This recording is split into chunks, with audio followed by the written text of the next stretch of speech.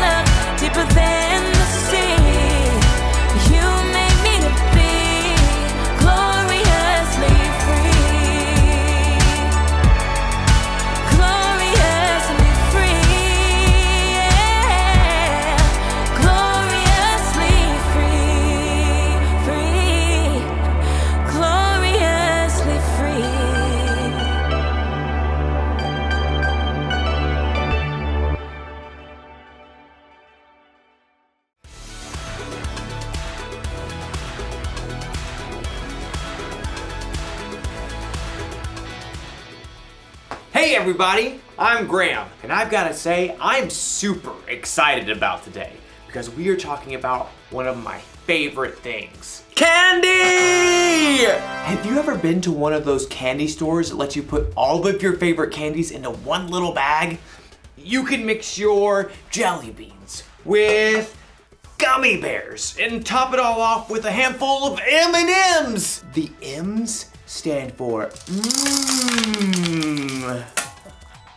And it's all made only for you, your one-of-a-kind candy bag. Everyone's different after all. Some of you may like hot candy. Or maybe sour's your way to go. I need some water, please. Or maybe you don't like candy at all. Now that's a good radish. We're all different, and that's not a bad thing. That's what individuality is all about. Individuality is discovering who you were meant to be so you can make a difference. We're all created to be individuals. That's why we all like different kinds of candy. Hey, what if we were created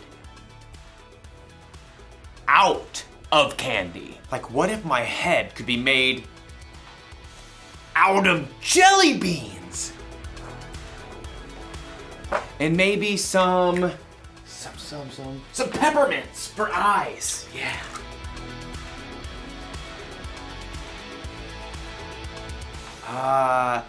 Laffy Taffy nose.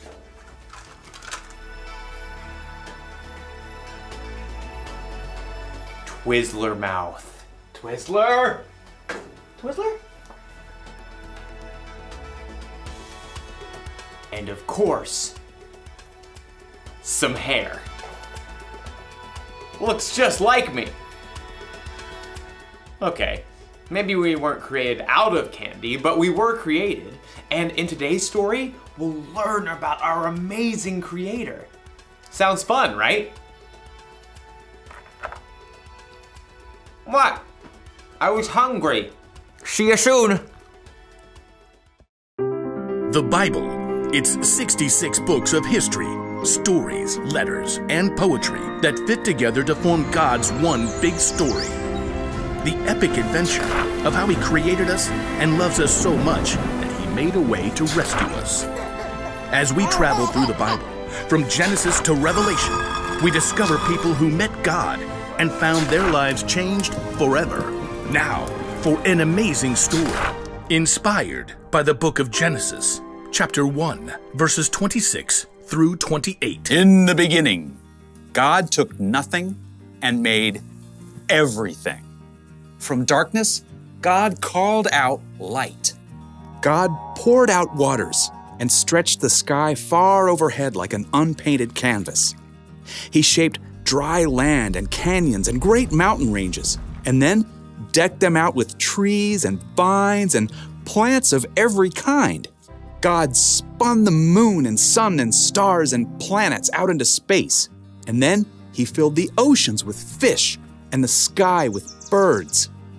God thought up an amazing variety of animals to crawl and hop and race over the earth. All of this was incredible, unbelievable, the most artistic show of power ever.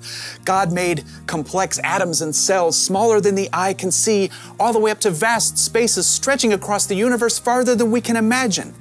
And yet, all of this was just a warm-up to God's most spectacular creation, people. People. It's true. We're made of the same atoms and cells and elements as rocks and plants and animals. But unlike anything else in God's creation, we are made in God's image. Then God said, "Let us make human beings so that they are like us. Let them rule over the fish in the seas and the birds in the sky. Let them rule over the livestock and all the wild animals. And let them rule over all the creatures that move along the ground." So, God created human beings in His own likeness. He created them to be like Himself. He created them as male and female. You are made in God's image. Now, that does not mean God shares your eye color, Or your freckles. Or even your quirky smile. but it does mean that you were designed for God to shine through you. You were made to show the world God's love, God's grace and mercy, God's joy, God's peace, God's kindness, God's wisdom. You and every person you'll ever meet are of infinite value because you're made in the image of God. And here's what's even more amazing. God didn't design us to turn into a bunch of little robots who look and act the same when we follow Him. Instead, the more time you spend with God, asking Him to transform your thoughts and words and choices, the more you become uniquely you. As you follow Jesus and reflect God's light more clearly, you'll be able to do the things that God has designed for you and no one else. So, next time you look in the mirror, remember, you're looking at the image of God, and no one in this world can reflect Him just the way you do.